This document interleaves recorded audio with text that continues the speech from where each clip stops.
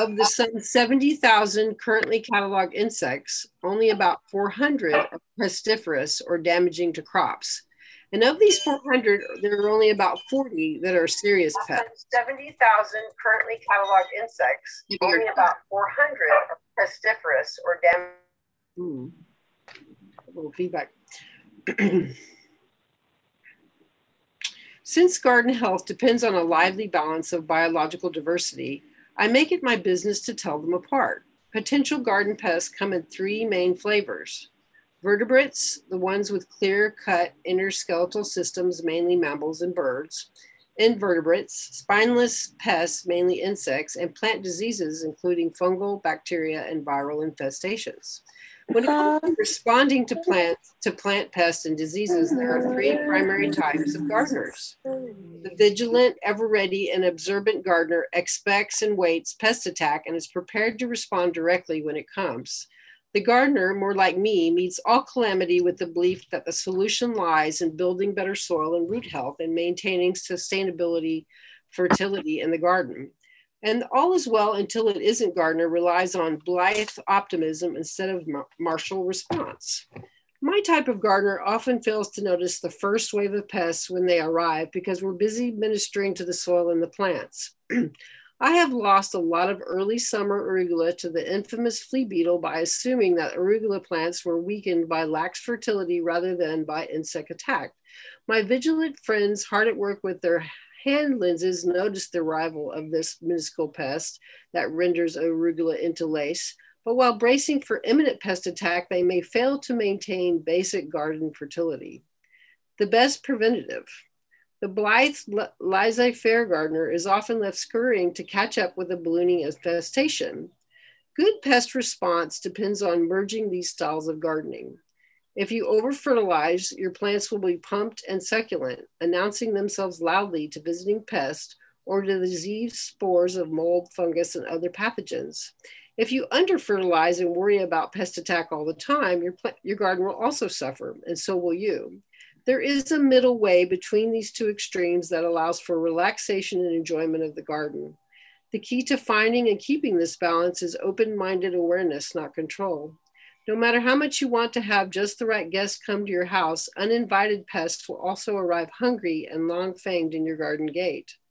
Once you stop, look, and listen long enough to recognize that you have a pest or destructive disease in your garden, sink down to ground level and notice what exactly is happening to your plants.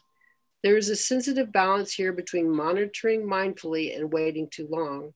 So take Goethe's advice, don't hurry, do not rest, and respond in a timely fashion.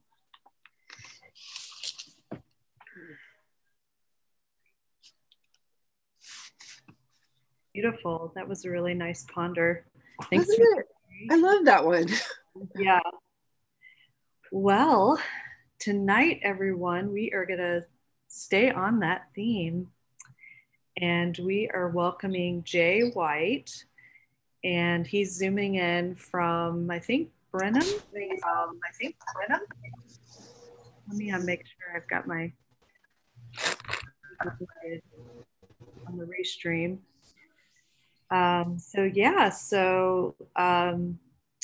Jay is the publisher of the Texas Gardener magazine, and everyone may recognize that name. When you become a member of Austin Organic Gardeners, you get a discount code for subscription.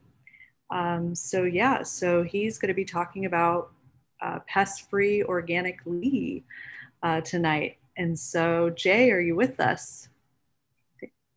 I am. Hello. Did I get your location right? You did. I am in the home of Bluebell Ice Cream.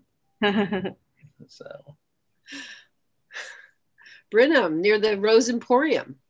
I am. They're actually on the other side of the county, but I'm there a lot. So I love the place. It is beautiful. And this year has been incredibly beautiful. I don't know if y'all have noticed, but it seems like this is my theory. I think plants realize that they really almost died this winter. And so they're really going crazy and putting on a huge show. I mean, my roses are incredible. You know, the fruit trees that hadn't bloomed before the freeze have gone nuts. So it's been a lovely, lovely year to go to the Antique Rose Emporium. That's for sure. Near-death experience. Yep. It's a good one. So, yeah. Doesn't kill you, makes you stronger. That is true. So, well, do you want to go ahead and get started with the presentation? Yeah. Let me pull that up. Just give me a second here. Now, I did make a couple of changes, but I mean, we can go off of yours. The only thing that I is drastically different is I did create a new discount code for the group tonight. Okay. So I wasn't sure the status of the last one. Some people had said they'd had trouble using the last one. Okay. So well, I can just talk about that, or I think in the past, like presenters, they like to share their own screen. That way they can like control like going to the next slide. So if you want to do that, or I can share and kind of like feel your pace and go to the next slide. Yeah, well. If you don't mind, let me. I'll share my screen. Okay, perfect. And then, like I say, it will have all the updated information and all of that. Perfect. So, can y'all see it? Yep. All right. Well, first of all, y'all, I want to say thank you very much for having me. I'm really excited to speak to you guys, and I really wanted to tell y'all, number one, I am very, very impressed with the way your club attracts speakers and promotes the speakers. I work with a lot of groups. I've done several Zoom presentations over the last year, and I'm going to tell you, you guys are tops in the promotion of your speakers. I mean, big hand. I don't know who's doing it, but you guys are really doing an outstanding job. Good job, Angel. Yeah. I went to school for propaganda. I'll admit it. Yay, Angel. Yes. Average school, it paid off. Well, it's awesome, guys. I'm not kidding. I mean, just everything there. Your artwork's good. You're just on it. So my hat's off to you, and thank you very much for asking me. I really do appreciate it. I really do. I'm looking forward to speaking to your group. So I want to tell you a little bit about Texas Gardener. If you're not familiar with Texas Gardener, I can't believe I didn't have the slide in there. This is the only thing I don't like about Zoom meetings is when I'm talking, I get a little worked up. I'm a little high energy at times. And so I love being in person and walking around and getting people's feedback. And so I can't see anybody. So that's a little bit hard for me. But just let me tell you, I usually say, let me see a show of hands. How many people have either heard of my magazine or take my magazine? If you've not, just let me tell you a little bit about it real quick. We are in our 40th year. And I think all of us are internet savvy enough to know that publishing is a tough business in the world of the internet.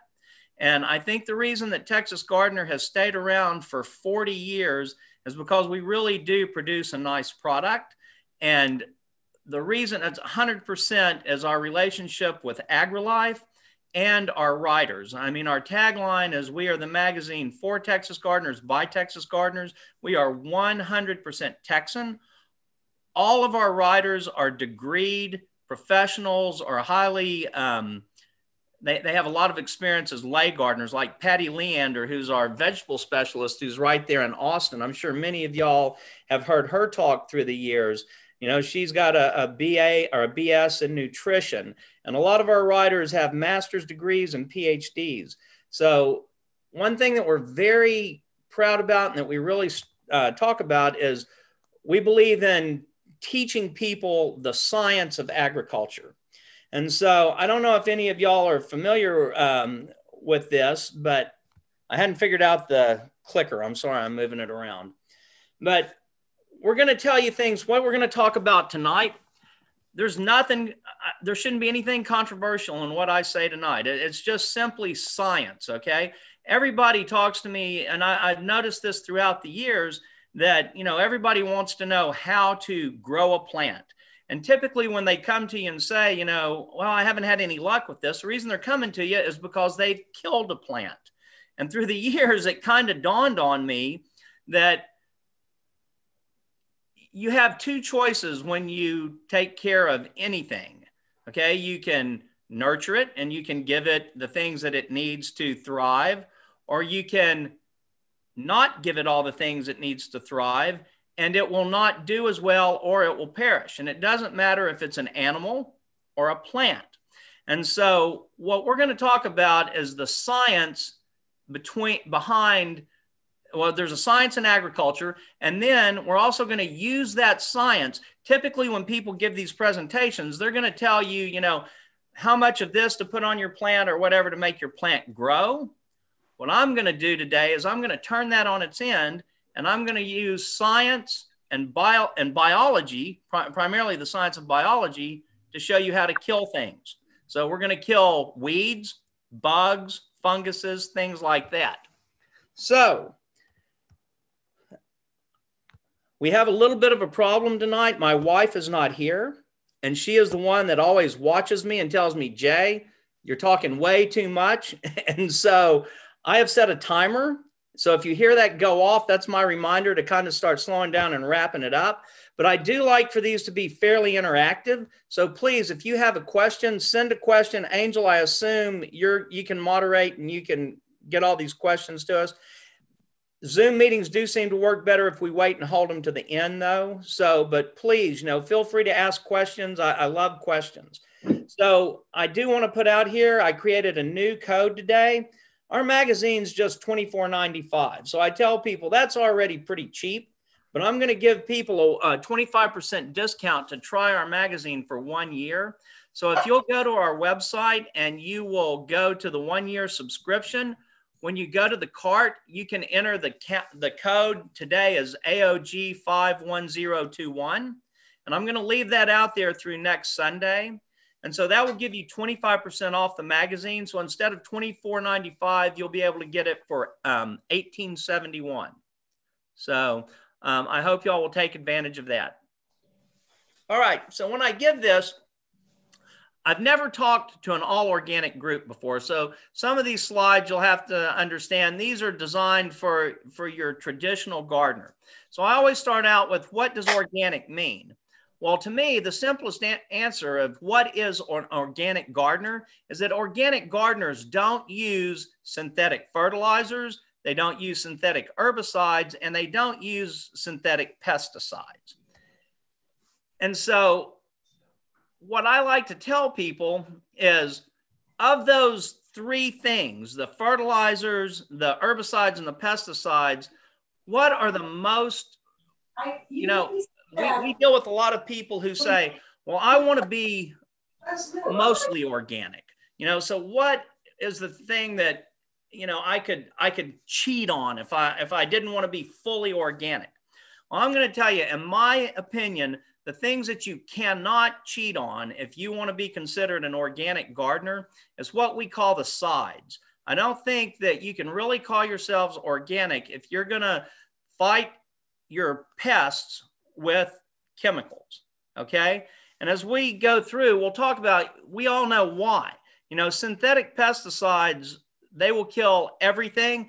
Now, I do want to point out that organic pesticides will do that as well in some cases. I mean, we have to use everything within, you know, its labeled instructions. But I think if I could leave this world with one thing, I would tell people, please avoid herbicides and pesticides, especially if you're growing things that you're going to eat. Okay, so what this talk is really based on is, when I was at A&M, I got a chance to work in their greenhouses. And so this is where everybody has all of their research topics and all their research projects and all. And I got to work in the greenhouses, and I'd never been in a greenhouse before. And I found these greenhouses fascinating, okay? And one thing that was very fascinating to me was that these greenhouses are the perfect environment for disease. They're the perfect environment for disease and pests. So they're always warm, and they're always moist, and they're always wet. All right. And so they're a perfect place for diseases to get out of hand, to get outbreaks of insects, especially things like thrips and whiteflies and aphids and things like that. And so I noticed as I was doing that the greenhouses, while they did have an occasional outbreak of some pest, they controlled them pretty well. And they didn't like to use pesticides. Now, this was at A&M, which was a research institute, but I also got to travel around and tour a lot of commercial greenhouses. And one thing that I learned about commercial greenhouses is they don't like to use what we call the sides either, the pesticides or the herbicides. And the reason that they don't, and is because consumers do not like the pesticides. They don't want the pesticides and the herbicides brought in their house or put in their garden. And so they can actually charge more for their product if they grow it without synthetic chemicals. All right. So how do they do that? Well, they control it with a method that we call IPM. So IPM stands for the Integrated Pest Management Triangle. So if I know you've all seen these before, they use these triangles to, illustrate many things, but basically you have three things that you can do to control pests in your garden, in the greenhouse, wherever you are. You have what we call cultural, mechanical and physical, and then chemical and biological. And if you'll notice, the base of the triangle are the cultural methods. So this is where we're going to put the majority of our work, the majority of our effort, and it's going to give us the biggest bang for our buck. After that, we're going to move up the triangle, and if we still have a problem, we're going to apply mechanical and physical means. And then as a very last resort, we will move into what we call chemical and biological controls. So let's talk about some of these cultural control methods. Y'all, this is just my little saying here, but I like to tell people that good gardeners do not grow plants. I wish I could see your hands because I like to see how many people agree with that. Woo, put your hands up. Good gardeners do not grow plants. What do good gardeners grow? Soil. Soil. They grow microbes. They grow soil microbes. Ding, ding, ding, ding, ding, ding, ding. And that's the other thing. If I was there in person, I'd be walking around with handouts and I'd be giving you stuff. I feel bad. I miss that part. But anyway, successful gardeners grow healthy soils. All right. I'm going to tell you something. The world has been growing plants for a long, long time. In fact, the world grew plants for millions of years before there ever were people on it. So plants are designed to grow. What we as humans need to do is we need to develop the environments that allow those plants to thrive. Okay. So good gardeners grow healthy soil. The other thing I like to tell people is grow crops that are recommended for an area. Now, one thing I learned at A&M is that when you buy a plant from a nursery, I tell people you should do two things. The first thing that you should do is you should read the plant tag. And people kind of laugh at this, but I'm not really being funny. This is really the truth. When I tell you this, somebody got a PhD to write that plant tag. And people find that kind of odd, but I'm telling you, when I was at A&M, one of the little research projects that was going on was Angelonia. Are y'all familiar with Angelonia? It's a very hardy, heat-loving flower that does very well here in Texas, kind of upright like a lupine, very low water requirement, great plant for Texas gardeners. And there was a girl there that was getting her PhD, and she was trying to figure out how much drought stress Angelonia could take. Well, once she had figured out everything there was to know about Angelonia, then they would take her research to write up those little plant tags that they put in each one of those little 4-inch pots or 6-inch pots, whatever you buy, of Angelonia. So it's going to tell you the light requirements, the water requirements, the soil requirements. It's going to tell you its hardiness zones. How many people, before this February freeze, how many people looked at your plant tags to see what is the hardiness zone that this plant can grow in? You know, not very many people did. Most people assumed that if they sold that plant in this area, that it was fine in this area. And what we learned, and we have to relearn every once in a while because these freezes don't come too often, is that there are a lot of plants that will grow well here until it gets 5 to 8 degrees. And then we will actually lose a bunch of plants. So I tell people, read those plant tags. You need to grow plants that are recommended for your area. One thing that what I used to have that on there before the February freeze, I had that on there for things like forsythia and things like that. So these are lovely shrubs that they grow from Dallas up north. It doesn't mean you can't grow them in Austin or Central Texas, but it means you're going to have to baby them. You're going to have to give them some special care and all of that, and they're not going to thrive. And I heard, who read that thing about the pests earlier? I was listening to when y'all were having that reading from that book, and they said something about, me. I'm sorry? That was me. Yeah, that was a very good reading, okay? That was a very good reading because it said something about when you fertilize, you're going to make your plant super plump and super attractive to the pests, right? Well, pests have evolved right along with these plants, and I can guarantee you that a pest can sense a healthy plant and it can sense a diseased plant. And diseased plants draw in pests, okay? So I just encourage people, grow crops recommended for your area. You're going to have less problem when it comes to these periodic freezes that we have, the periodic droughts that we have, and with your pests. Another thing that we talk about is crop rotation. Just real quickly, I usually ask, who would believe that one of the most populous animals on the face of the earth is a nematode? Does that not kind of blow your mind? Okay, that kind of stuff really blows my mind. Two of the most popular animals on the whole face of the earth are ants and nematodes. They grow on every continent except Antarctica. They're adapted to all kinds of soils and all of that. And why am I talking about nematodes? I mean, if you garden in Central Texas, then you're going to have nematodes, especially in your vegetable garden. They're going to attack your brassicas. They're going to attack your tomatoes, your peppers, basically everything, okay? So you can help control these soil-borne pests by periodically rotating your crops. So if you plant your okra in the same place every year for 3 or 4 or 5 years, you're going to build a super infestation of nematodes in that area, and you're just going to slowly become less and less successful with your okra, all right?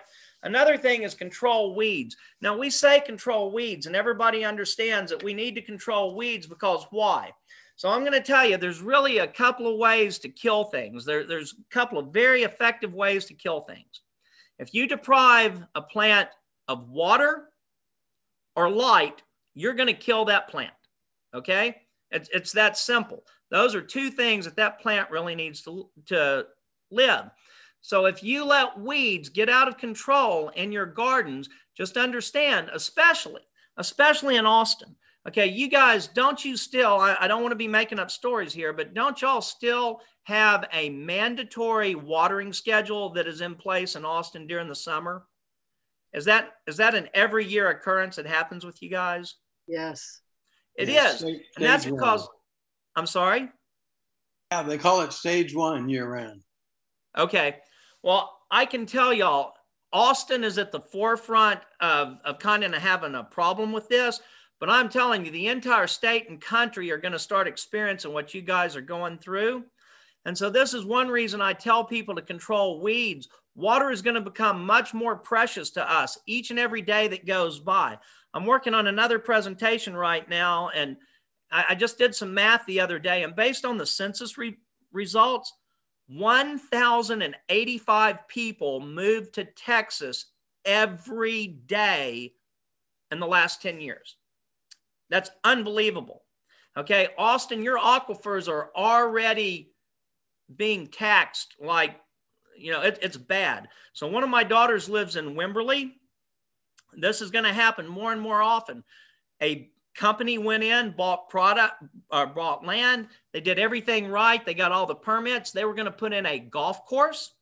and they were going to put in a housing addition around this golf course. The people that support Jacob's Well and the other aquifers around Wimberley, they took them to court and they said, this golf course will reduce the surface water that's coming out of these aquifers, and it's going to dry up Blue Hole and Jacob's Well and things like that. And the state of Texas, as conservative and pro-business as the state of Texas is, they stood with the conservationists and they prevented that golf course from going in. They said, you can build the houses, but we're not going to let you build the golf course. And that's because they have the foresight to understand water is going to be a big problem for us in the coming years. And so control your weeds. I tell people, control your weeds and use drip irrigation. If you do that, you're going to greatly reduce your disease. You're going to reduce the competition for water and nutrients that the plants you want to grow have. And so it's a win-win. Control those weeds. Another thing with controlling weeds, have y'all ever noticed how many people have ever gone out to the garden and looked at their tomato plants during the day? Okay. A lot of times those tomato plants are going to be covered with what are called leaf-footed bugs. Some people call them stink bugs. They've got all these different names, but leaf-footed bugs. So they're on the top of the leaves, and when you try to get them, they go under the bottom of the leaves, right? Where do you think they go at night?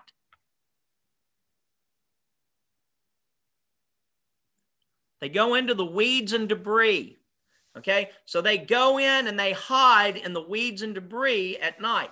So if you want to help control that, also grasshoppers. How many people have had a grasshopper infestation before? Grasshoppers are horrible. They lay their eggs in weeds. And so one place that, you can keep your property spotless, but if the property across the street has high weeds growing up against a fence, well, that's where the grasshopper is going to go and lay her eggs. So keep your weeds under control. All right, here's another thing. Plant many types of vegetables as opposed to a single type.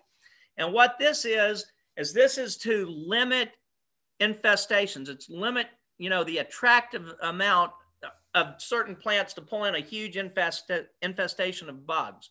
Several years ago, I planted a whole row. So my little garden here at home, it's about 50 by 50. And so I planted about a 35-foot row of winter squash. Once that winter squash all flowered, and I did several varieties of winter squash because my wife and I love to decorate our front porch with things that we grow. And so I had, the Turk's turban and the red warty thing and all of this. So it all starts growing, it all starts blooming, and all of a sudden a pest I had never seen before in my life. And I've been gardening here in the same spot for 16 years. And all of a sudden these little green bugs that look like green ladybugs showed up, and they wiped out that row of squash, okay? Completely wiped it out. They were cucumber beetles. Now, I'd never seen them before, but evidently having a 35-foot row of winter squash flowers was enough to attract a huge infestation. So point is, if all I had tried to grow was winter squash that year, I'd have been in trouble because I lost all my winter squash, right? Another thing, space plants properly. You'll see this especially with tomatoes and things that get really big. Large plants, when they get together, number one, it reduces airflow, so wet plants don't dry off as quickly, so that encourages funguses and bacteria and viruses to spread. But the other thing it does, it gives pests a place to live. So space plants properly, read that tag. Clean up mulch and debris. Now I'm going to tell you one other thing. I love little true factoid things that we can use that are that work, okay? Remember those leaf-footed bugs that I told you, how they hide in the debris and everything in your garden? If you want to kill a whole bunch of leaf-footed bugs, give them some debris. So turn everything on its head. And the debris that you want to give them, I'm sorry, you want to give them shingles. If you have asphalt shingles, if you can find asphalt shingles, cedar shakes, whatever kind, something that's thin and pliable, put that on the ground around your plants. those leaf-footed bugs will go under there at night to stay warm. When you go out in the morning, just walk around on top of those shingles and boom, you're going to kill a whole bunch of leaf-footed bugs without using any kind of pesticide or herbicide, okay? Another thing, if we want to keep disease down, I recommend sanitizing your hand tools, especially your hand tools. You know, I keep a pair of clippers in my pocket all the time. I probably mix up a little bleach solution every 2 or 3 months, just put them in there, wipe them off. I don't want to spread disease. And I can tell you it's very easy. I have a large collection of narcissus, and narcissus, there is a virus that gets in narcissus. And so I have to be very careful because I've had that virus. So you want to stay on top of that. Keep your tools clean and sanitized. All right, now we're going to move up the triangle. So those were some of the cultural control methods that we were going to use. Now we're going to go into what we call the mechanical and physical control measures. I'm a little tongue-tied. So the first thing I tell people is observe. This is another little thing that I like to say. You know what the most important thing is that you can put in your garden? It's your shadow, okay? Successful gardeners are in their garden. They're in their garden every day. They're out there watching, they're observing, they're checking out what's going on. And if you're out there, you're going to notice a lot of problems before they become a problem. How many of y'all have had the squash vine borer before? You know, if you've grown squash in our area, you pretty much have had the squash vine borer.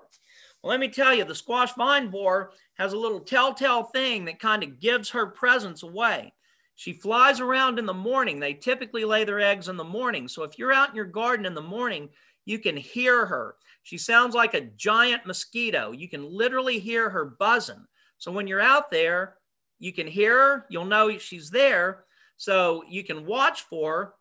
And after she leaves, you know you need to start turning up the leaves of your plant and looking to see where she laid eggs. And you need to learn to recognize those eggs. You need to remove them from the undersides and squeeze them, okay? Another thing, how many have seen the bugs that I have here in this picture? This picture actually came from Patty Leander in Austin, okay? Those are called harlequin bugs. These are a pest that are a huge problem in the fall for a lot of us, and they love our brassicas. So they love your broccoli, your cauliflower, your Brussels sprouts, and all of that. You know, these are a beetle. These are a flying beetle. And so very few things that we're going to talk about in the chemical controls will get to them because these are mature bugs. But they're not very smart and they're not very fast. So you literally can pick them off, drop them in some water with some soap, and they will drown, okay? So now let's go real quick while this comes up. Why do we put soap in water? Soap does two things. And we're going to talk about some homemade concoctions and everything. But if you notice in that picture, that water is gray, correct? And that's primarily because of the soap that was put in there. So water is a suffocant. And what it does as a suffocant is it breaks the surface tension of the water, because a lot of the bugs that we can pull off and put in that water, their feet are actually designed to be able to walk on water. So what you need to do if you're going to try to pick off bugs and dispose of them this way is you need to break the surface tension of that water, and that's what the soap will do for you. Okay? Certain things like aphids.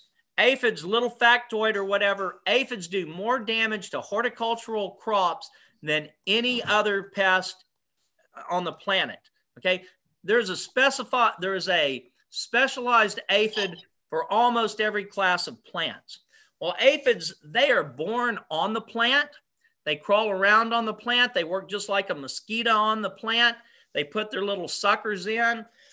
And then there is so much what is called turgor pressure inside the xylem and the phloem of a plant that when they plug into that xylem, then boom, the water just passes through them. The sugar water comes out of their tail ends. If you're ever under any kind of tree this summer and you feel yourself getting misted, you know, you feel this light stuff, that's aphid poop, okay? Or aphid excrement. It's coming through those things. It's falling out on the ground. And if you have crepe myrtles, you've seen this very, very well, especially from your scale insects. They'll excrete this honeydew, and then it will call in the sooty mold, which will grow over it. And your crepe myrtles, your bark and your leaves will turn black. Well, you need to control those with strong sprays of water, and you need to spray up from the bottom, and you need to do it a lot, okay?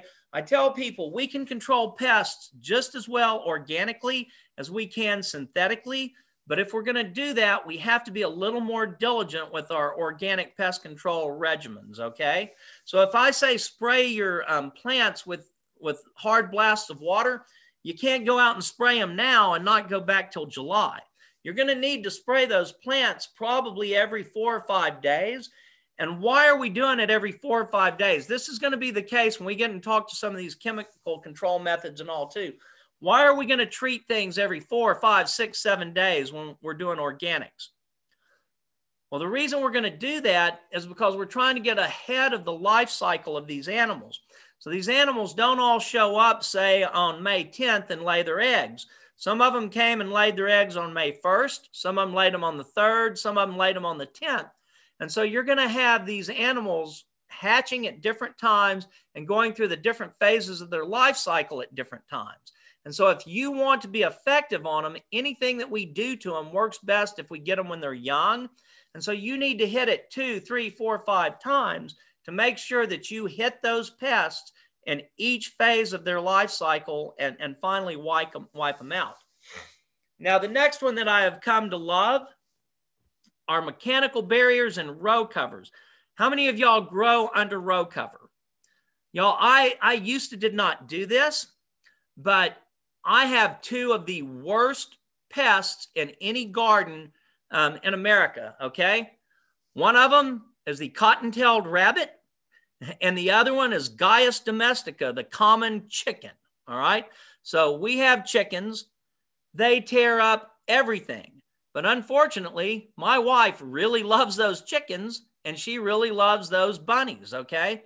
So all I can do is try to learn how to live in harmony with them. So what I have learned is I grow almost everything that will grow neatly in a row. So your beans, your squash, things like that, I grow under a row cover. Now, I don't put a heavy frost cloth like you put down in February. They have very lightweight stuff that allows plenty of light to get through and all of that. I water my plants with drip irrigation, so water's not a problem. And then I always get the question about, well, how do you pollinate them? Well, this is another thing where I talk about the science of horticulture. A lot of people don't realize this, but many, many, many of the plants that we grow in our vegetable gardens are self-pollinating. Okay, so tomatoes, self-pollinating, peppers, self-pollinating, green beans, self-pollinating, black-eyed peas, self-pollinating, corn, self-pollinating. Really, the only things that do not self-pollinate are the cucurbits, okay? So anything in that squash family, they do have to be hand-pollinated if you're going to grow under row cover. But you can grow many, many things under cover, and I promise you, if you want to have a beautiful garden, grow things under cover, take it off every once in a while and check, but this will keep your pest damage to a minimum, all right? I've truly become enamored with growing under row cover. The next thing that we're going to talk about are a few traps, okay? Here are some traps that you can put in your garden. So let's real quick knock out the saucers of beer. Okay, everybody knows saucers of beer. The snails, the slugs, all of them love it, right? I mean, and it is true. I'm not knocking it. It's true. Everybody knows that it's done. I'm going to tell you 2 that aren't done so much. One of them is directly from the greenhouse. I place yellow sticky traps all over my garden. Why do you think sticky traps are yellow? Does anybody want to give a guess? Okay, I'm going to tell you, because Zoom does not lead to interaction. I apologize. The reason sticky traps are yellow, here's another one of those little scientific factoids that I like to share with people. The most common color of flowering plants in the natural world is yellow. Because of that, almost every pest is attracted to yellow. That's why yellow sticky traps are yellow sticky traps as opposed to pink or purple or whatever. They're yellow because they attract bugs. So sticky traps are easy to use. They're cheap. You can buy them on Amazon. I get mine off of Amazon. I get a sheet of 100 for about $10, and they're 8.5 by 11. They're so big, I cut them up and I get 4 sticky traps out of each sheet. I just simply poke a hole, put a zip tie on them. I grow almost everything in my garden on support, behind cages, something like that. So I can put these sticky traps out. Very, very effective, very, very cheap, zero toxicity. Incredible things. Now, the other thing that we have is buckets of soapy water with lights. And so this is a cool thing that I learned from Dr. Joe Masabny. I hope some of y'all follow him or have heard him speak. He is one of the AgriLife extension agents who actually likes organics and has done experiments and all with organics. This is something he taught me. If you will put buckets of water out in your garden with soap in them, and then you will put some kind of light above that. So I use a chicken brooder light because that's what I have. I have these lights that you can clamp onto bars and things like that. So it's very easy for me to put a bucket of water in my garden with soap in it, drive in a T-post, clamp one of these like drop lights that you would use to work on your car, and leave it overnight. When you come back in the morning, it's going to be full. Okay, it's going to have a lot of dead bugs in it. All right. So those are great, great bug traps, very inexpensive, very easy to use. So now, let me check my time, 7:13. We're going to move on to chemical and biological control methods. These are our last resorts, and we want to use these sparingly, okay? I'm sure you folks all know this, but when I talk to a lot of groups, they're unaware. They think that just because it's natural, it's good or it's healthy. Well, I tell people arsenic and creosote are both natural, but neither one of them are good for you. So we do have, these are pesticides, okay? These are just organic pesticides. So BT, it's the oldest organic chemical compound that we've known about. BT, it was actually discovered sometime in the early 1900s. And they knew even back then that it made some animals sick and it even killed some. So this is one of the more established chemical control methods that have been around for a long time. But I will tell you, it's good for caterpillars and soft-bodied pests. And so once again, the sooner you hit the pests with your organics, the better. So you want to spray on a fairly regular basis, because you want to get those things right after they hatch. You don't want to wait until they're fully grown, okay? Another thing that I will tell you about these organic pesticides is that you want to mix them for a single use. Sunlight degrades them fairly rapidly. For BT, it will be completely inert in 48 hours. And the reason that I tell people that is because a lot of people like to mix up, a 2-gallon sprayer, and then they think they'll go back and they'll spray on Monday and on Thursday and on Sunday. Well, that really doesn't work. It's going to be inert by the time you get to that second or third spraying. Okay, the other one that we have is spinosad. Spinosad supposedly kills some things that are a little tougher. It will kill some bigger caterpillars. It'll kill leaf miners. And they say it will kill fire ants. Okay, I've used it on fire ants, and it might have killed some of them, but I was not successful killing the queen. I mean, it did not wipe out mounds for me, but it is very good for some caterpillars, leaf miners, things like that. So it also breaks down easily in the heat. So use it as a last resort, I tell people, because spinosad is something that will kill bees. So if you're interested in protecting your pollinators or whatever, you're going to want to be very, you want to use your spinosad sparingly. All right, here are some other things. Neem is fine, but neem is also toxic.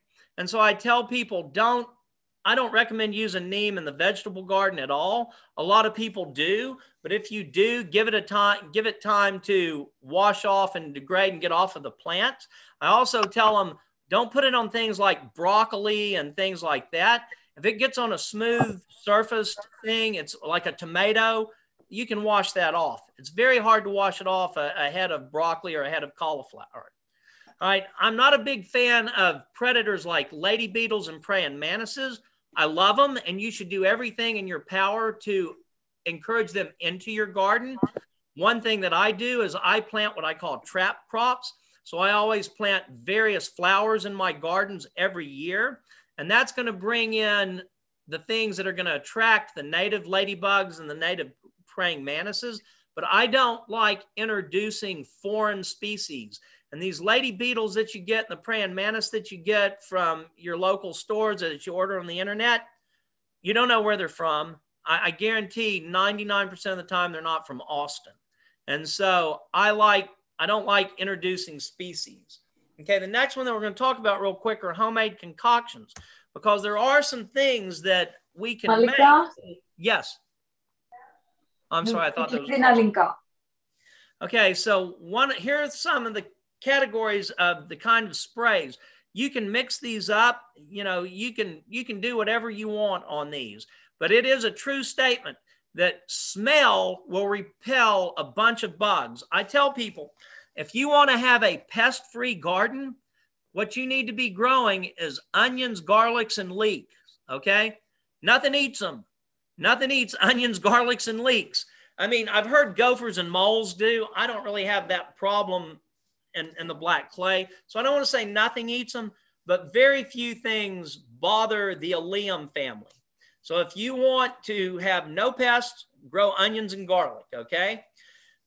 Because of that, you can use onions and garlic and these strong smelling things like fish oils, neem. Each one of these things will deter certain pests, okay? You can also put heat in it. And so the capsaicin, some pests are sensitive to it, others are not. A lot of people, think that they can mix up something and spray on their tomatoes and it'll keep the squirrels and the birds off.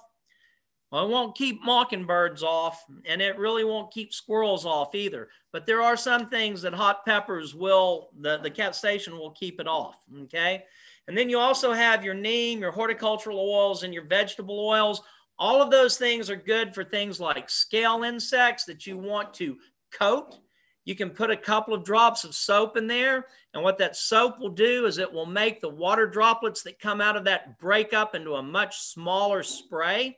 So it will do a much better job of coating these animals. So when you put oils in a spray, you always need to put a couple of drops of dishwashing soap in there to help it disperse, okay?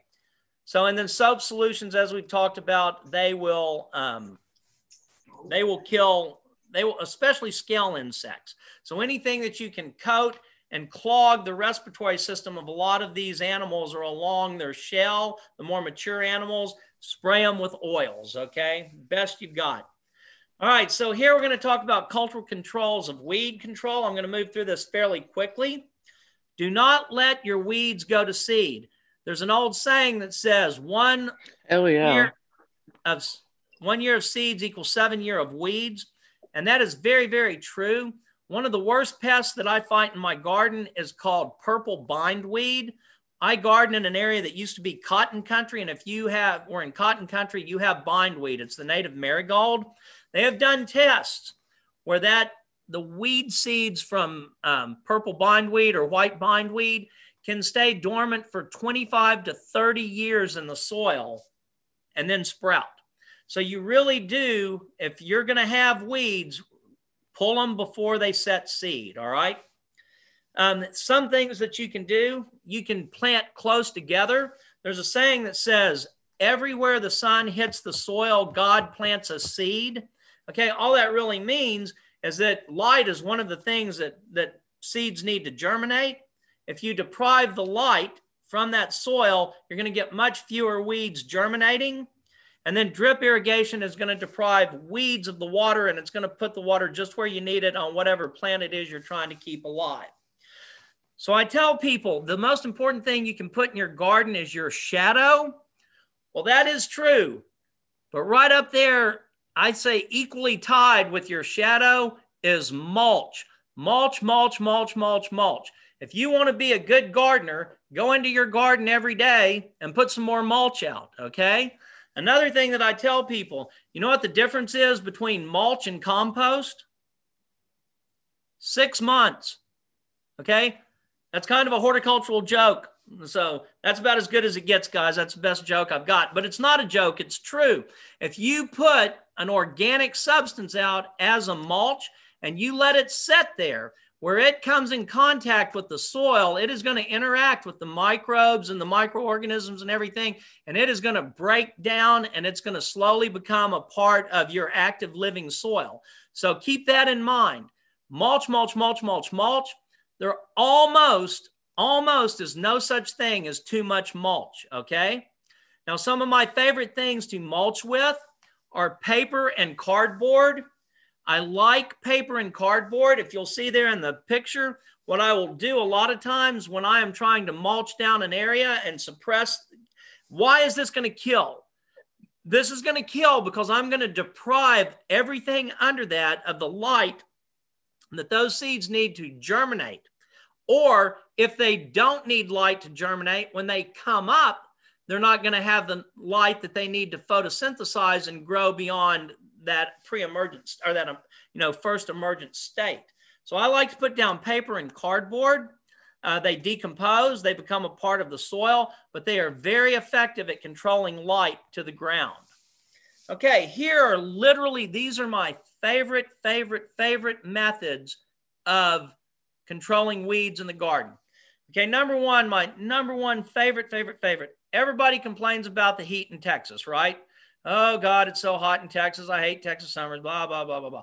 Well, yeah, we all hate it. It's hot. Okay, 106, 107 is hot. Okay, but you might as well use that heat to do something good for you in the garden. So if you get a huge infestation of weeds that you can't control, because there are some weeds that are just bad, okay? So for me, I have a native spiderwort here that is horrible. It's almost like nutsedge. It puts on tons of roots, puts little nodules on it. It's horrible, horrible weed. So when I can't control that anymore by manual pulling or by the chemicals that I'm going to tell you about in a little bit, I will take the weed eater. I will mow that area down to the ground. I will saturate it with water, and then I will cover it with an opaque plastic. I like 6 or 8 mil poly that I will put down.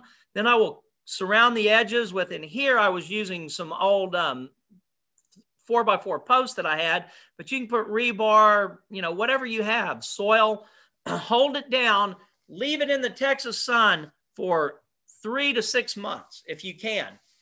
What you're trying to do, I'm going to tell you a magic number, okay? This is a magic number in biology and horticulture, whatever. It is 140 degrees. What you are trying to do is you're trying to raise the temperature of that soil to 140 degrees as deep as you can do it, all right? If you can raise that soil to 140 degrees, it's going to kill 95% of the weed seeds, or what they call the seed bank, that's stored in your soil. 140 degrees is enough to kill seeds. It's enough to kill you. If you get in an oven and somebody cranks it up to 140 degrees, you're going to die, okay? And the other thing that's a good thing about 140 degrees, if you're making compost and you want to make compost very quickly, then you want to heat your compost pile up to 140 degrees. So 140 degrees is going to make everything break down as quickly as possible. It's also going to kill pathogens. So like I say, 140 degrees, magic number. So I am a big fan of solarization. If you follow my social media, next week I'm going to be making a video and demonstrating how to do this, because this works. The other thing that works, you have to have a little more time, is what I call smothering. So if you don't want to put the opaque material and let the heat bake something to death, then put something that you have. Put wood, put sheets of hardy plank, plywood, whatever it is that you have that's heavy and light will not penetrate. Lay it in place And that too is going to kill tons of weeds. And the longer you leave it there, the better it's going to last. Just kind of in case you're curious, the best smothering agent that I've ever encountered is a 40-foot shipping container. So if you want to make sure and kill everything in your yard, put a shipping container back there for 6 months and then move it. When my wife and I remodeled our house, that's exactly what we did.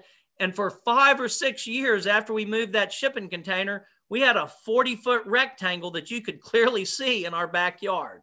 So smothering also works. You just have to make sure you leave it in place long enough. The other one that I like is fire. I don't know, in the city, this might not work as well, but I think it would be okay. I have what's called a pad burner or a nopal burner. It's just a big propane torch that you hook up to a propane tank. And they use it in South Texas to burn the thorns off of the prickly pears and everything so the cattle can eat them. So that's why they're called a pad burner or a nopal burner. I have tons and tons of granite walk paths on my property. Granite is an incredible germination medium, okay? Every weed in the world wants to pop up in my decomposed granite.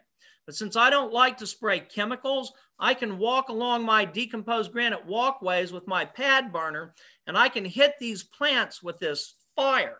Now, I don't have to burn the plant up. That is not what we're trying to do.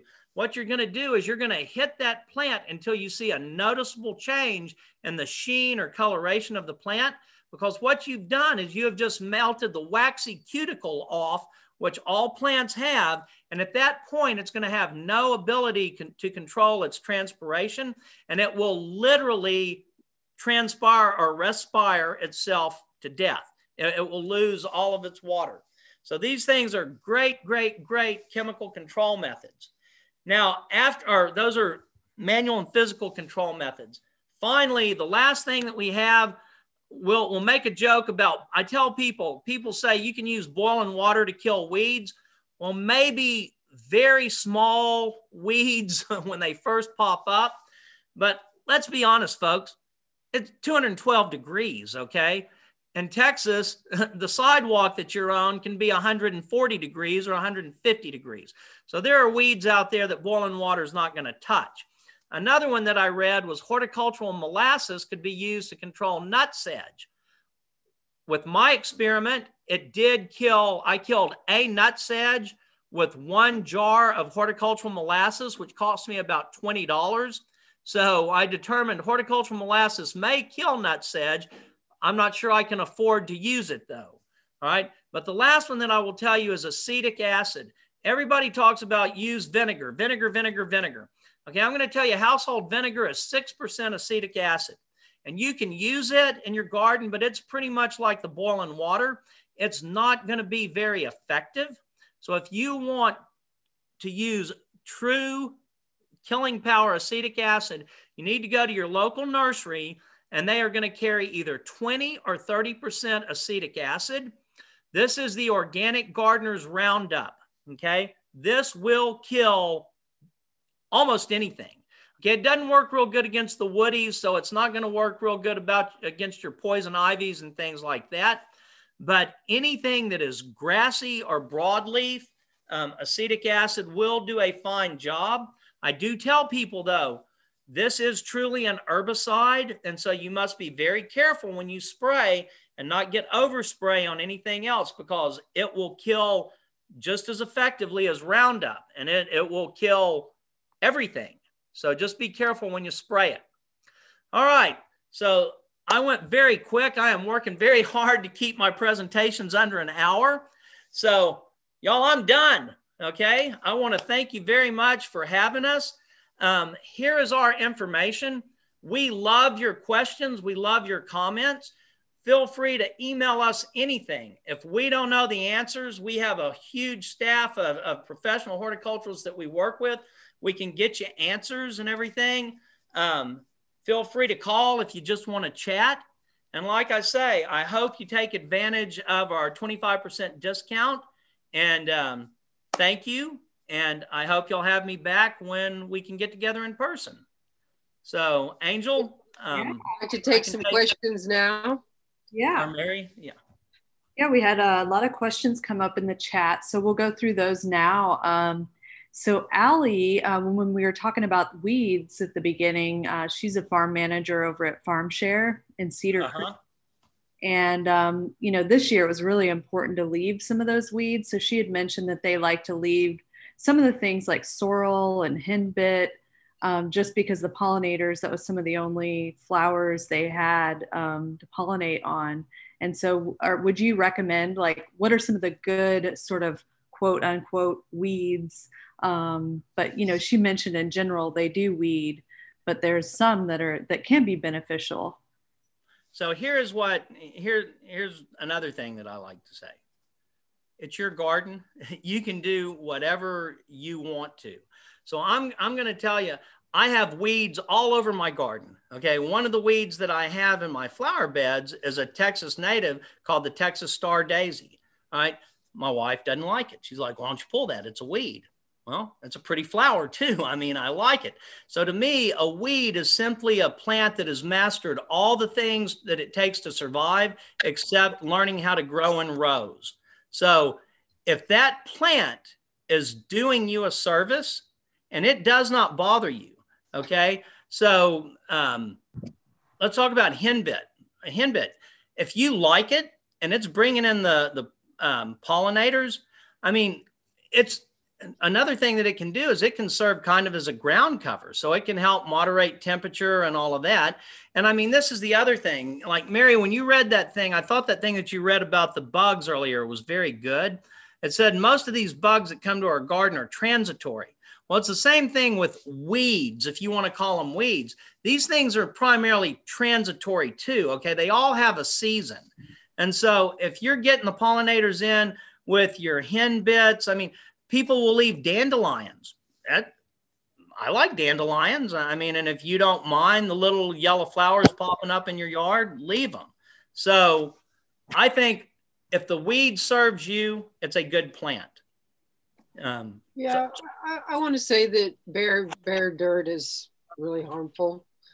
Yes. And so if you have things that are covering your bare dirt, such as weeds, that's preferable than bare dirt. That is true. I personally, I'm sorry, I didn't hear. Yeah, there was someone that jumped in and didn't have their. We've been trying to mute people because they swatting flies. Yeah. Go ahead. What were you saying? No, I'm with you. So I am somebody that likes everything very nice and neat and tidy. And so I pull and I chop and I complain and all of that. But you know, if it's serving your purpose, I mean, there's a lot of, especially commercial places that I go to, they just don't have the resources to keep their ground weed free. And so, you know, like I say, if it works for you, feel free. And especially, like I say, bare soil is bad soil. If you can't mulch it, if you can't cover it, then you need to get something that's going to grow in there that's going to keep the even worse things down. So instead of telling you what are good weeds to grow, I will tell you bad weeds not to grow. And so like I had somebody call today and they wanted to know how to control stickers or sand burrgrass. Y'all know what I'm talking about? Actually, fertilizer cures that. I'm sorry? Fertilizer cures that. It does? Yes. Well, but those seeds that get in the soil, they can persist for a very long time. And so it is, to me, that's a tough weed to control. Nutsedge is a tough weed to control, okay? Like I have this, I'm going blank, the native that I just talked about, spiderwort. It's horrible. So there are some. I love spiderwort. I love spiderwort too. But let me tell you what spiderwort will do. If you leave it alone in 3 or 4 months, it will completely take over a fairly substantial area. I love that. Well, I don't have that big a vegetable garden, so I need to get it out. They hold the dirt well. There's not a lot of good qualities. I love spiderwort. Well, that is But true. I So can that's understand another if you're on thing. a If you've got an incline and you're losing soil, then yeah, it's a great choice. So let's and it's a native and pollinators like it. Yes. Yeah, so, when you were talking about the soapy water, someone asked, can you use just spray soap and water to get rid of the harlequins, or do you have to dunk them or throw them in the soapy water? Yeah, unfortunately, when they're fully mature like that, you're gonna have to drown them. You're gonna have to dump them in there. Now, if you're not comfortable with that, the best choice that you have is to then use some kind of oil mixture on them. So you can use a horticultural oil, or you can mix up your own olive oil and water with some soap in it. And then what you're hoping is that you're going to get enough oil on them that you're going to clog their respiration. They breathe through pores that are in their sides. And so if you clog that, they will die. Okay. But really the most effective way that I've found is just sit out there and pick them in and drop them in. Yeah. So, and another thing, just for fun, if you're kind of squeamish and you don't like doing that, you know what else works? A car vac. So you can literally go out, and some of these pests that are big enough, like your harlequin bugs and your leaf-footed bugs and everything, you can take your car vac and you can suck them up in a car vac too. And then you don't have to handle them. Okay, so then another question about aphids. So if you're spraying them off with water, do they make their way back onto the plant, or do they drown? And then once they hit the soil, they can't make their way back up to the plant? So that's what you're trying to do, is you're trying to get them on the ground. Okay, they are not strong animals. Are you serious? I'm sorry. Margaret, can you mute yourself? Sorry, people unmuted keep talking. Oh, okay. So anyway, when you knock these aphids off, aphids live very close to where they are hatched from. So these are not migratory bugs that, are going to hop from plant to plant unless the plant is touching each other and they're on a leaf that touches a leaf for another plant. So you're trying to knock those aphids off of the plant and get them down on the ground, because they're not strong enough to work their way back up to where they're going to damage your plant. Okay. And they're also incredibly soft bodied. And so if you have a tool that puts out a strong enough spray of water, I personally have a thing that I bought years ago, and the company went out of business. It was called the Mighty Fine Mister. And it's an aluminum rod that has a brass fitting on the end that points up, and it's got a nozzle kind of like a power washer nozzle, but it puts just enough pressure on it that it doesn't knock the leaves off of my tomato plants or my crepe myrtles or whatever. And so if you can hit them hard enough, you can kill them, or you can stun them and make them fall, and they will not be strong enough to climb all the way back up the plant again. Okay. One more angle on them. I hear that knocking them off with a strong spray actually may leave their straw-like mouth part stuck in the plant. So now Sorry. Sorry. Can you unmute for us? I accidentally was trying to mute someone else. And just saying that knocking them off with that forceful water, I hear from university studies that it also knocks the bug off of its straw-like mouth part. And without that straw-like mouth part, the bug is no longer a pest. Okay, so I'm going to say that you're probably right. I'm going to say that you're right on that. Okay, so that's the thing. That's why you want to get on them early and stay on them, is you want to get on them and get them before they get knocked off. But just kind of a neat little story to go along with that. Okay, when I was at A&M, this just cracks me up. They wanted to study aphids, and they wanted to see how much, I guess you want to call the carbohydrate that goes up and down the plant that aphids actually took out. And it was some graduate student's job to get plants infested with aphids and then go in and cut their little bodies off and leave those straws in there so that they could gather and measure how much honeydew was being lost to these aphids. So I think you're probably right. I think you're probably true. But I would think that it's probably going to clog itself after some time. I don't know this for a fact. Okay, right now I'm hypothesizing, but I would assume it's going to be kind of like a wound, and the plant will have a way to eventually close that wound. So I don't think that it would be permanent, but it would probably serve the same purpose right after you knocked it off. It's permanent for the body that came off of that straw. I'm sorry? Body that came off of that straw would go ahead and die. Yes. Yes. Because that's another thing, because you just knocked its mouth off. Okay. So moving on to Margaret Marshall's question. She wanted to know, what suggestions do you have to control 4-line plant bugs? And she said right now she's scouting every 2 hours, squishing them. I'm going to be honest, I don't know that pest. What, 4-line what? Plant bugs. Is there another name, Margaret, a Latin or any other common name that you know? Let me...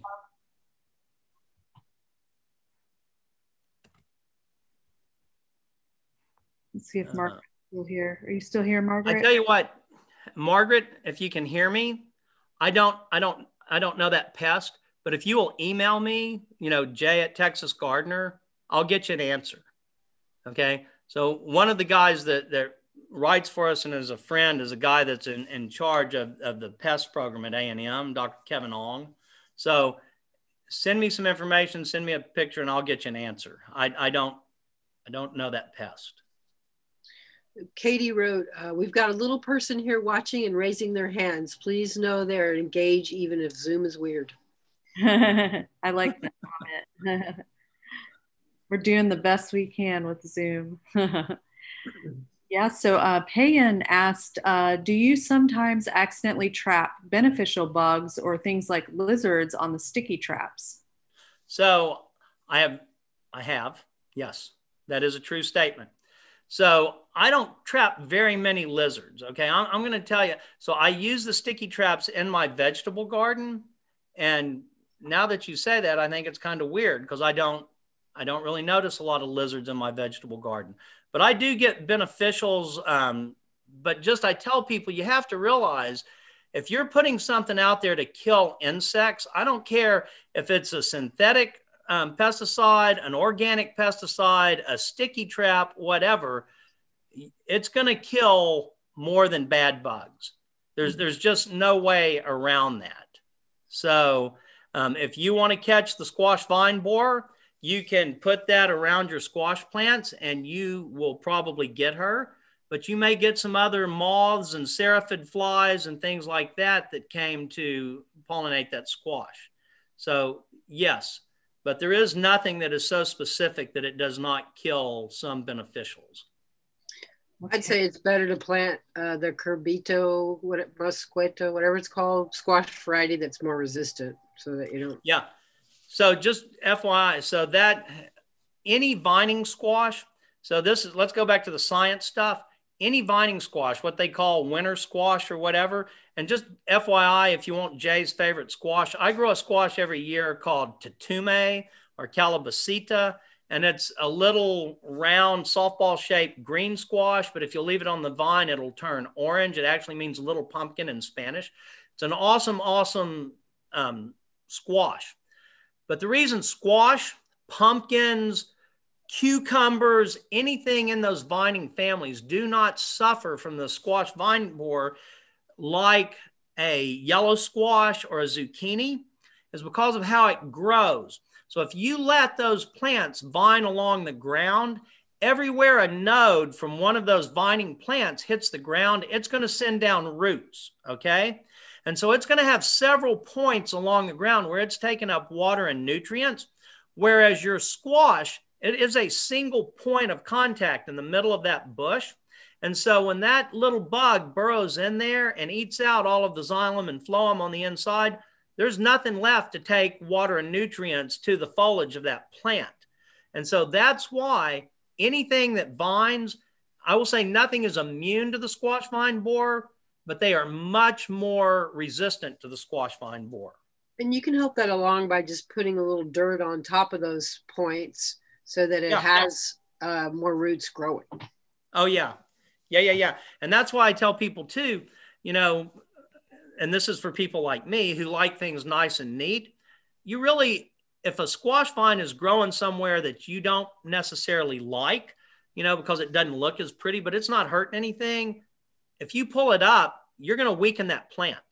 You know, I mean, because literally everywhere that thing is touching the ground, it's put a root in the ground to help feed and nurture that plant. Mm-hmm. So yeah, well, that's one that we sell at our plant sale. And, you know, I hope more and more people save seeds and grow that one. Yeah, that's another good thing about the Tatumi is it is heirloom. So you can save the seeds from it every year. Yellow squash and zucchini, you can't do that. Those are all open pollinated. Mm-hmm. So we've had a couple questions in here about pill bugs, and I know at Zilker Botanical we've had a lot of problems. They've come with the mulch that we've been putting on top of the plants, and there was an argument too on one of the gardener groups online where people were like, they're only supposed to shred, you know, decomposing matter, and I'm like, no, I have seen, you know, pill bugs like going through the fresh green plants, and so. Can you speak to kind of your experience there and like some of the things we can do to mitigate pill bugs? So I don't know if this will work for most of y'all. I saw some lady earlier who had a rooster sitting on her chair behind her. So I will say this is about the only good thing that my ducks and my chickens do for me is that they do like pill bugs. And they, you know, get in the habit of following me into the garden. And so I can say that is a control method. But other than that, you know, I mean, it's kind of a pill bug likes dark and moist. So if you have a problem with it, the only thing that you can do to control it, if you want to say that, is make the environment unattractive to it. So, but if you have deep mulch, and you keep everything well watered and everything, the pill bug is going to be in there. And it is thought of as one of the decomposers that breaks down the dead material, but it will also eat soft tissue. So could it be that there's an absence of decomposing material and that's why they eat green material? I don't know. I think most animals like that are kind of opportunistic. And so... fresh salad. But, you know, yeah, maybe. I don't know. But what I will say is that I've only noticed them really kind of eating on something that's been like damaged, you know, something that's already been broken or damaged or whatever, or something really at the end of the season, maybe. Yeah, I don't see it messing with mature plants. So yeah, it was we were seeing it on newly planted watermelons that were transplants, and also pole beans that were around our corn. In our and how are they mulched? And they were newly mulched. Huh. Oh, so maybe not decomposed. Yeah. So maybe that was it. Yeah. Zilker had brought in like a new batch, so it wasn't shredded enough, I guess. Or decomposed enough. Decomposed, yeah. What has really worked for me is the beer traps. They, along with the snails, the pill bugs are really attracted into the beer traps, and their only problem was it caught so many. I was dumping pill bugs and beer out every day, but it really cuts down the pill bugs. Now, I was not aware of that, so that's very interesting. Do we really want to kill the decomposers? I mean, you know, that they're doing a function, but if we're killing them off, what's going to decompose things? Well, balance, I think. You know, I'm pouring them into my compost, so they're helping me make compost again. It's just it gathers quite a few of them. Yeah. So on to Liz Cardinal's question. She wanted to learn more about why neem is toxic. So, I mean, I don't know how to answer that. Have you ever smelled it? Oh my God. It's the worst smell you've ever had in your life. Neem oil. Yeah, you don't, I mean, I have a lot of Indian friends that, you know, that garden in the Houston area, and they love neem oil. So make no mistake, you know, I mean, it's kind of like their organic thing. It's their plant. They came up with it, but even they don't like to spray it on the edibles. So when I say it's toxic, I don't know if it'll kill you, but I know that it doesn't taste good and it doesn't probably make you feel good. So, but I mean, you know, I've used neem oil. I use neem oil quite a bit, but I just kind of avoid it in the vegetable garden. Mm-hmm. So Susan asked about, is there any kind of chemical control for keeping squirrels away besides metals or, you know? So just so you know, we're going to have a very good article on squirrel control coming up in Texas Gardener in 2 or 3 issues. So be sure and subscribe today. But there's your plug. All right. There's my plug. But unfortunately, you know, squirrels are tough. I mean, squirrels, they're tough. I'm going to say no.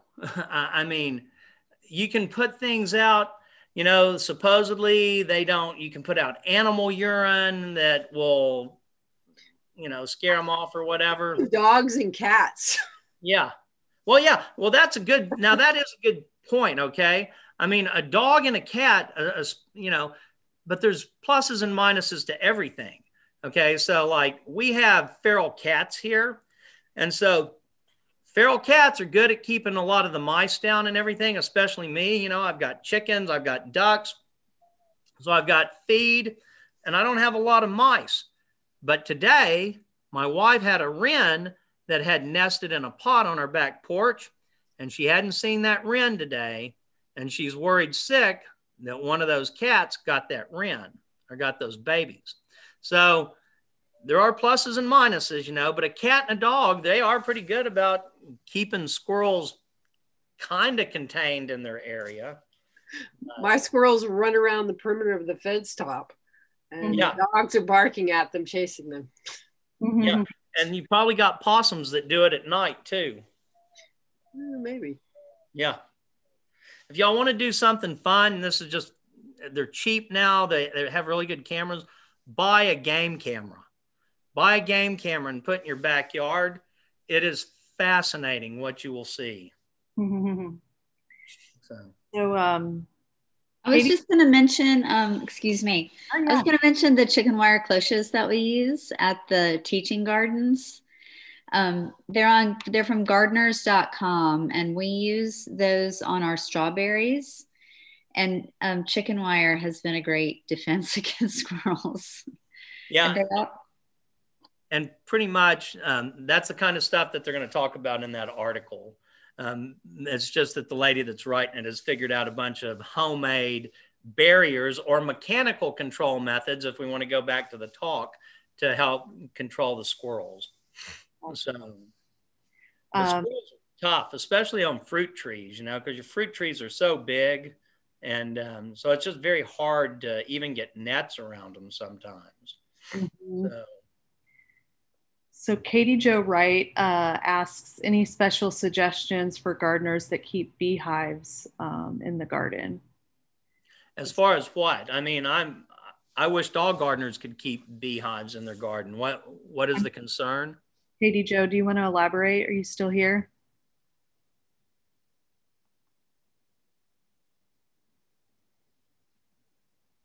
I guess not. Okay. What was the only thing that I will say, okay? Spinosad will kill bees. Sticky traps will catch bees. The water traps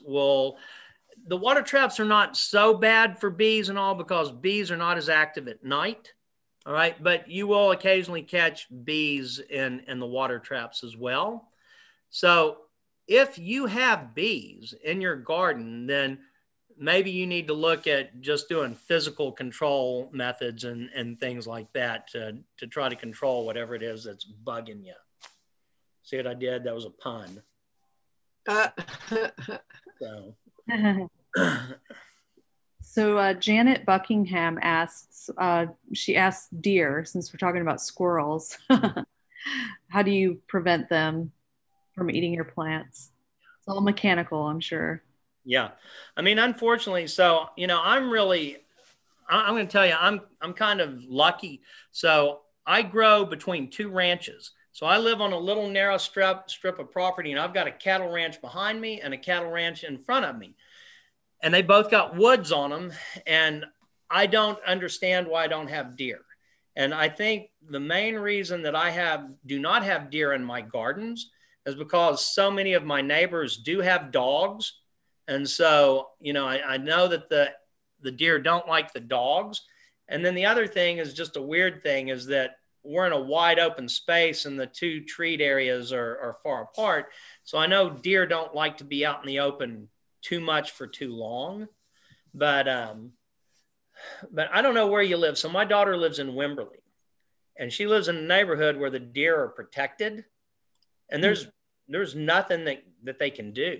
The only thing that they can do, like I say, is they grow agaves and they grow oleanders and things like that the deer won't eat. But there's just not much you can do to beat a deer. Mm-hmm. So we're in their neighborhood. Yeah. And they don't like onions and garlic. So you can become an onion farmer. Mm-hmm. So. If you don't have too many fruit trees, I found that just 4-foot tall welded wire rabbit fencing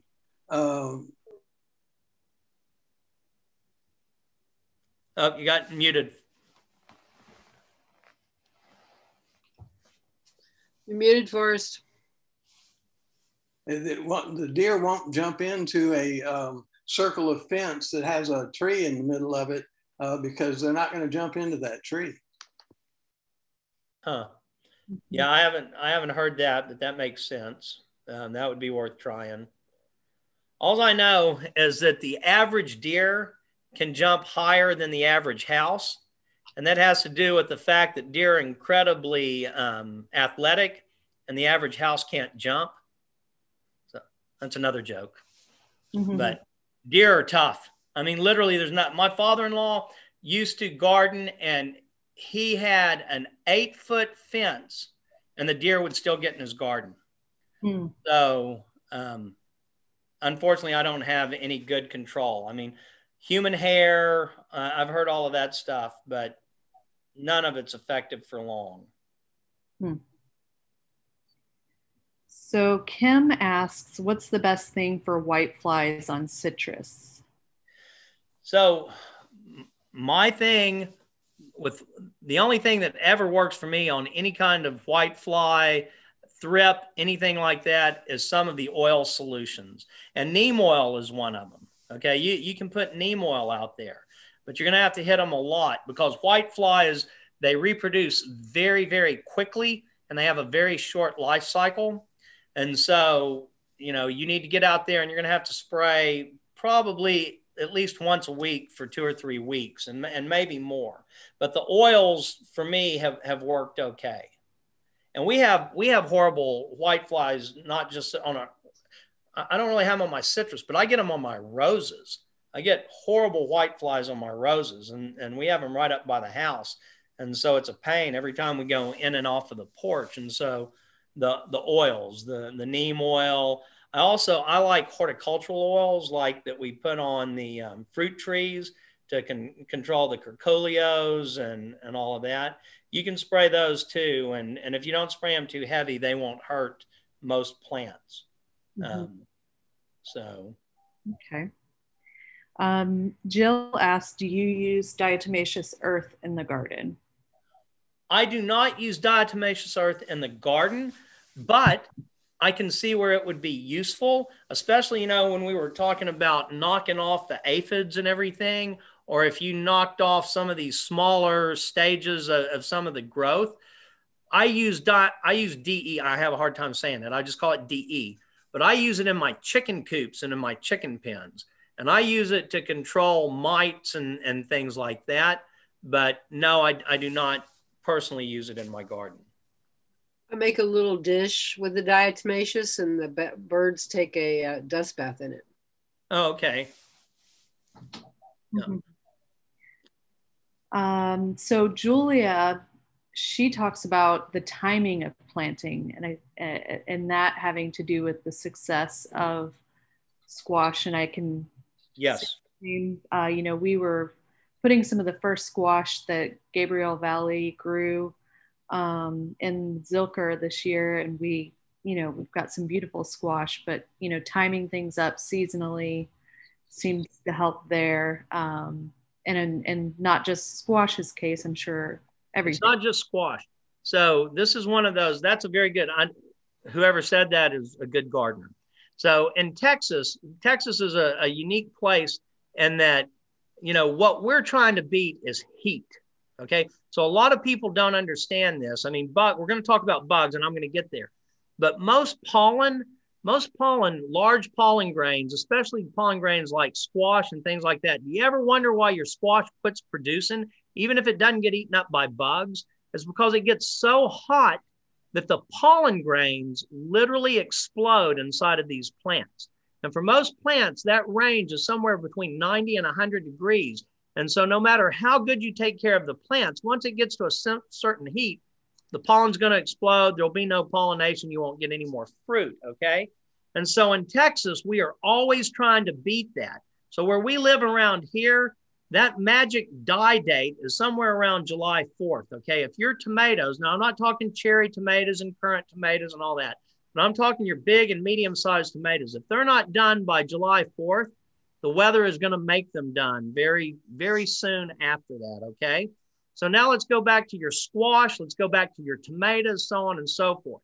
If you want to beat the squash vine borer, if you want to get a big tomato to grow before it gets too hot and the shoulders split and all of that, then what you need to do is you need to learn how to grow your transplants inside, and you need to have those transplants where they're already in flower or in fruit set when you put them outside.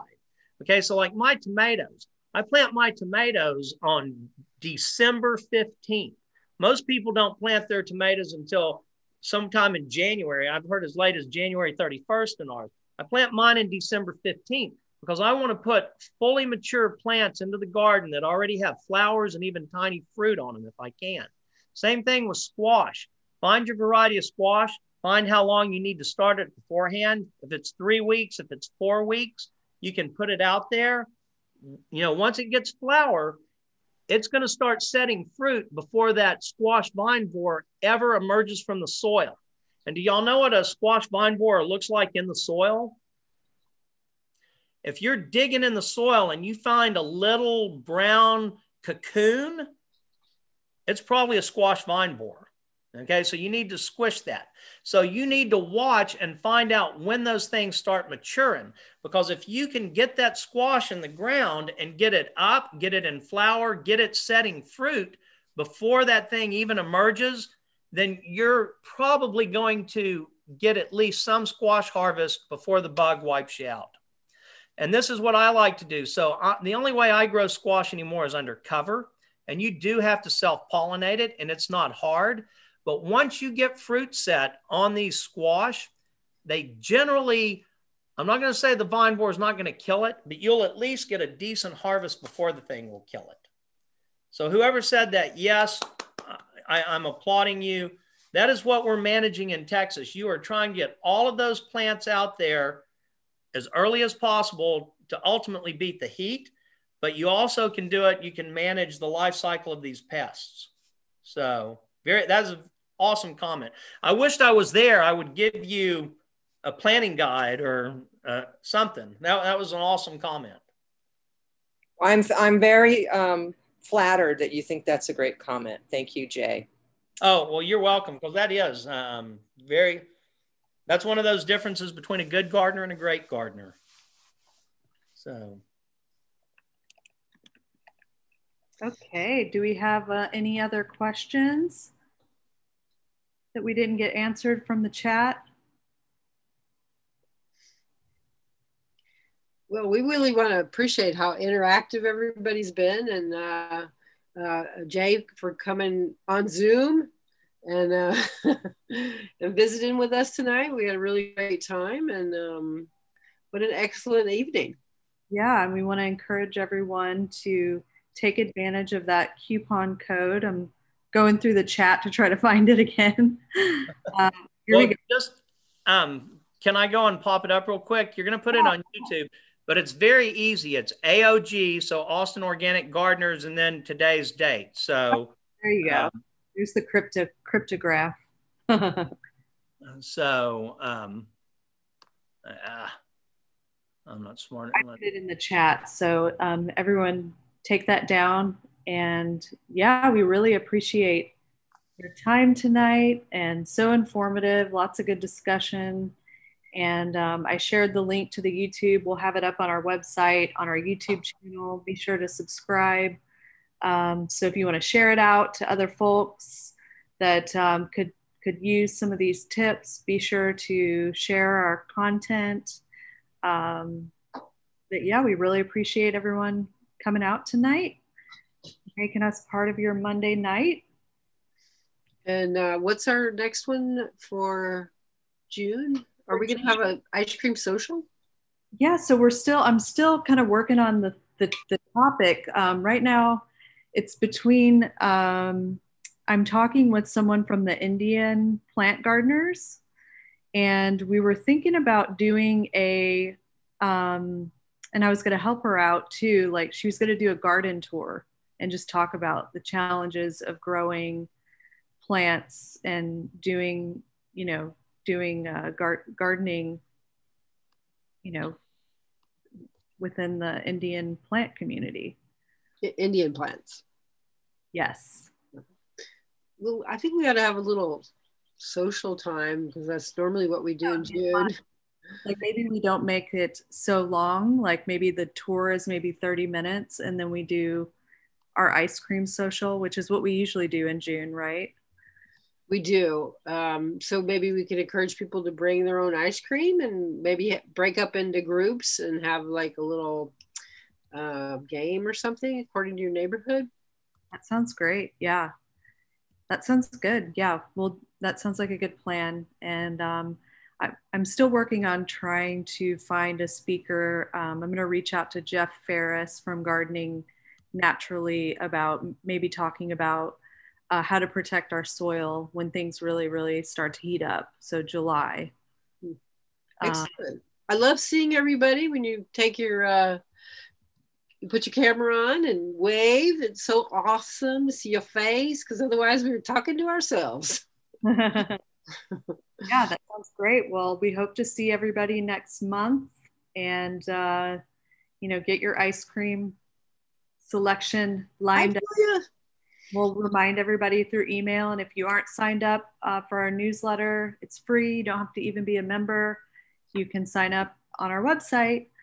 But yeah, thanks again, Jay. That was a great talk, and we appreciate your time. Well, thank you all. Thank you so much, Jay. And thank you, Mary and Angel, for organizing. All right. Bye-bye. All right. Bye-bye. Everyone.